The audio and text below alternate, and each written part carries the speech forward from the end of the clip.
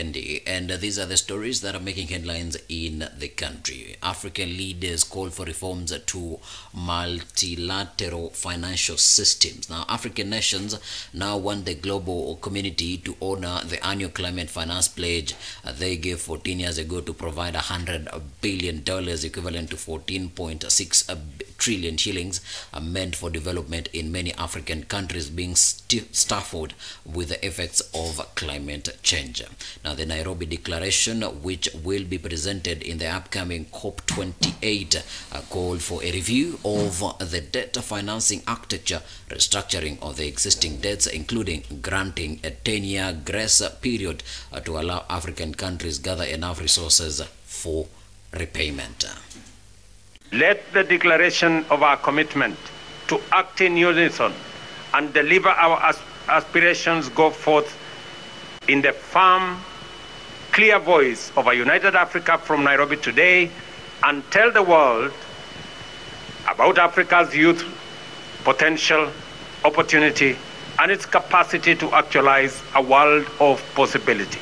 We are therefore determined to have difficult conversations, take hard decisions, and make uncomfortable changes to set international consensus on an Afrocentric and globally inclusive path into an African future. At the summit, we also made it clear that we are aware of the unjust configuration of multilateral institutional frameworks that perpetually place African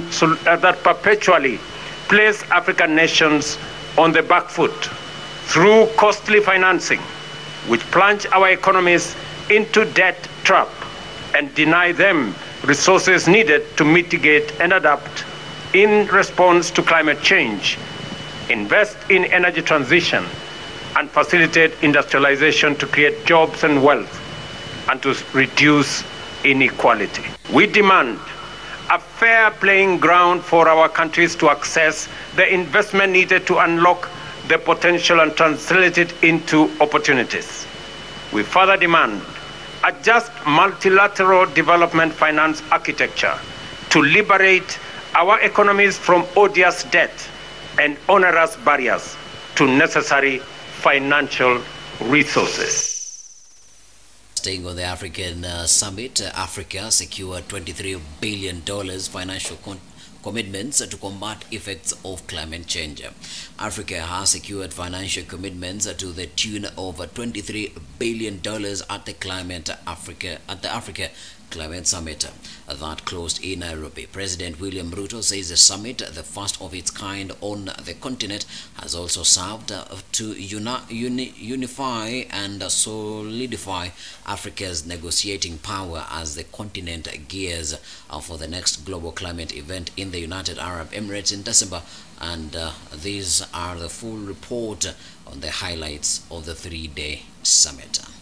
During this action-focused summit, various stakeholders, including governments, the private sector, multilateral banks, and philanthropists, have made substantial commitments totaling a remarkable US $23 billion for green growth, mitigation, and adaptation efforts across Africa.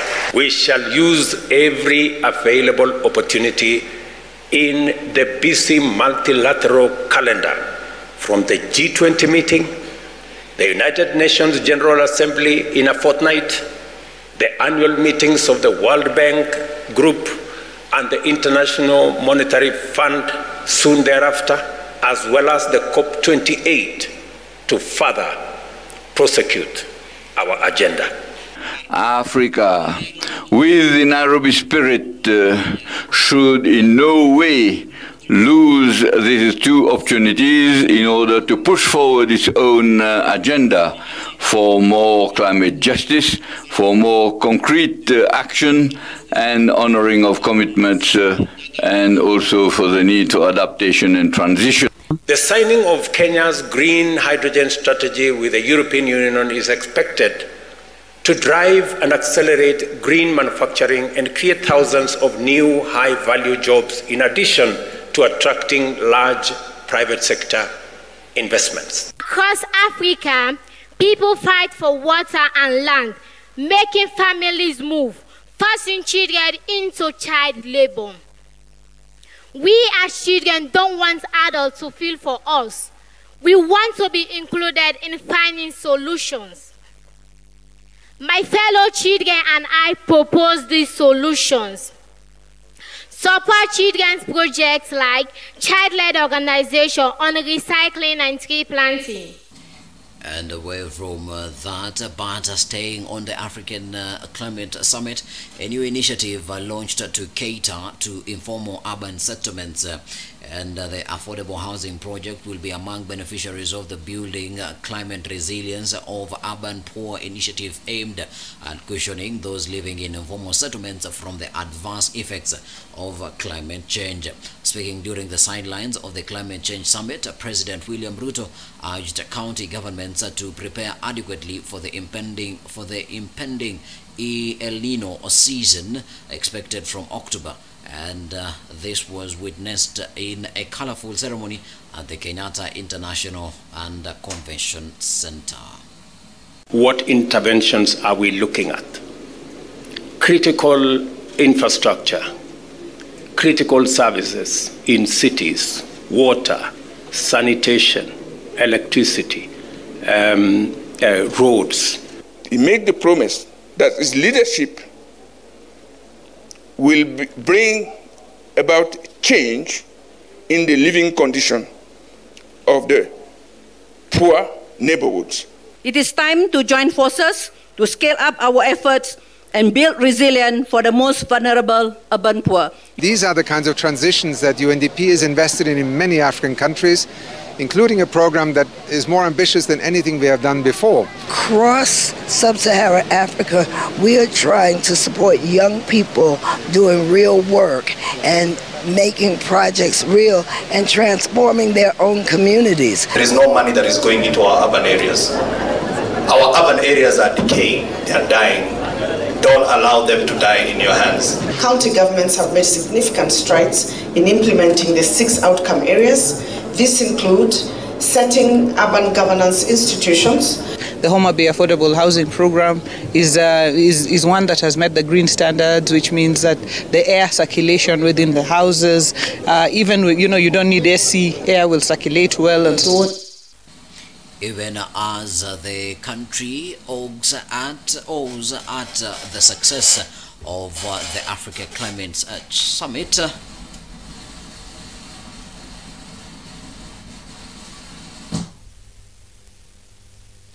even as the country owes at the success of the African Climate Summit, non-state actors have termed it as a missed opportunity. Now, non-state actors have termed the adopted Nairobi Declaration a letdown and a missed opportunity for the African continent.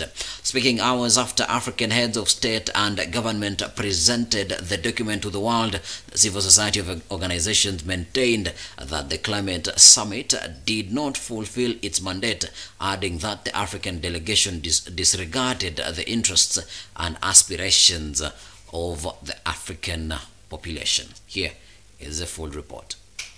Africa had an opportunity to define what that fundamentally looks like for Africans, by Africans, governed by our needs. Now, what they only did was just acknowledge that we do need to operationalize such a fund. But that was not an authentic and mindful approach, yet the moment was not seized and thus wasted. The declaration is silent about reforming the system, the structures that made a whole continent, 55 countries, get only $33 billion, yet one country whose presence was very visible in this summit, that country, the United States, got 118 billion worth of SDRs. So when there is an Africa Climate Summit, we expect them to speak the language that represents our interests, not to sell out and give the summit to people who are responsible for this climate crisis in the first place. And if you ask me, who are those people? I'm sure you saw them. You saw John Kerry there, who had a full platform to speak, who is supposed to be the climate envoy for the United States of America. There is nobody more responsible for the climate crisis than the United States of America.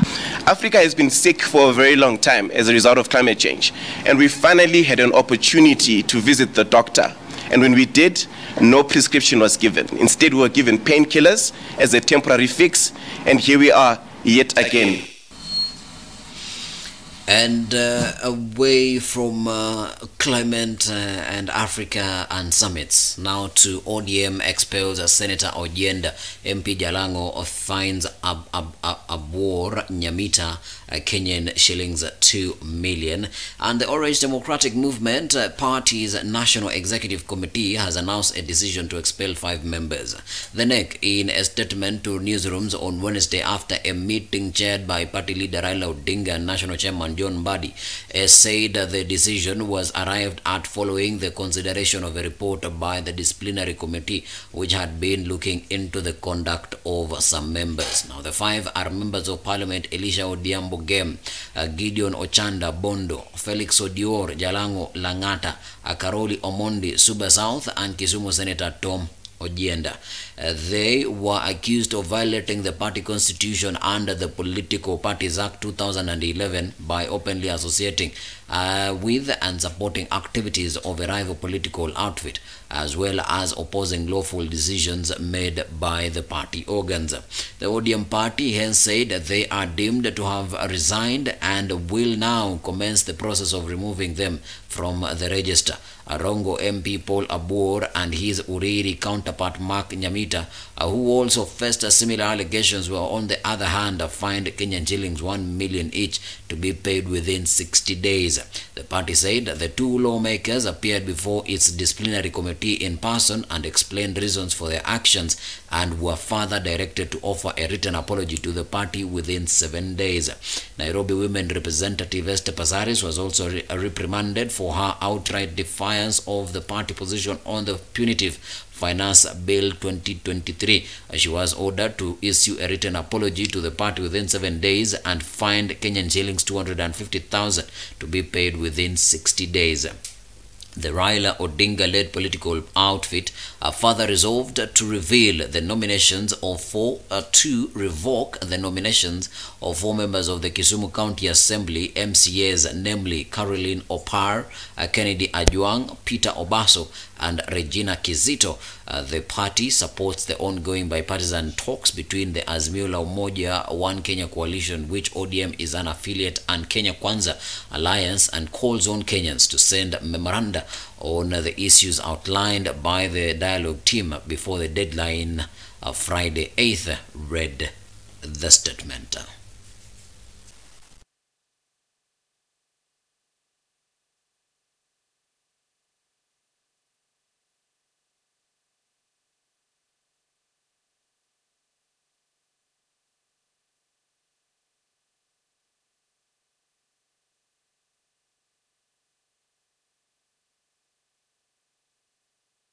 By openly associating with and supporting activities of a rival political party and opposed lawful decisions, resolutions made by the party organs, be deemed to have resigned from the party, that is ODM, and the party is hereby directed to commence the process of removing them from the register of the party. The Honorable Mark Ogola Nyamita, MP for Uriri, and the Honorable Paul Abuor of Rongo, who are facing similar accusations as the aforementioned in Roman 2 above, and appeared before the disciplinary committee in person and offered explanations which were considered by the committee, should be reprimanded and directed to offer written apology to the party within 7 days. And away from that, now to court finds 2 former Mama Lucy hospital workers are guilty of selling babies. And the former social workers at Mama Lucy Hospital have been convicted of trafficking children 2 years ago following an expose by an international media house. And Fred Leparan and Selina Awor Adundo were charged with stealing and selling babies at a varying cost of between 100,000 and 300,000. Now, delivering the judgment, Milimani Senior Principal Magistrate Esther Kimilu said all the elements of conspiracy to commit an offense were proved beyond reasonable doubt against Fred Lapan. The magistrate said the prosecution had proved that Leparan held 3 million. The court concluded that discussion in the meetings was for the sale of a child. She added that one transaction took place after the meeting with Rose, who was given 3 children. However, the second defendant, Selina Adundo, was acquitted of the 2 charges because she was not mentioned in any of the footage broadcast by the BBC. The 2 accused persons, knowing that they had a duty of care of these 3 children, they neglected their duty, exposed these children to abuse jointly, and they failed to protect them. And therefore, Selina and Makala Fred are guilty of the offense of child neglect as charged. Accused person disposed of 1 child for 300,000 and 2 children for free. Accused person used fraud means, abused his position and the victim vulnerability, and received payment and transferred 3 children. However, the magistrate acquitted Selina on the 2 counts as she was not captured in any of the video footage adduced in court by the prosecution. The third accused person is only convicted of 3 offenses of child neglect. The office did not do their duty as they ought to have done. Selina ought to know that these children are now admitted in hospital. The children officer has already got a placement, and these children have now been discharged, and these children are now out of the hands of the hospital. And from that is the true evidence of investigative journalism, how it can create impact in the society. On that note, we're going to take a break. When we come back, we're coming back with stories that are making headlines in the dailies. Keep it science.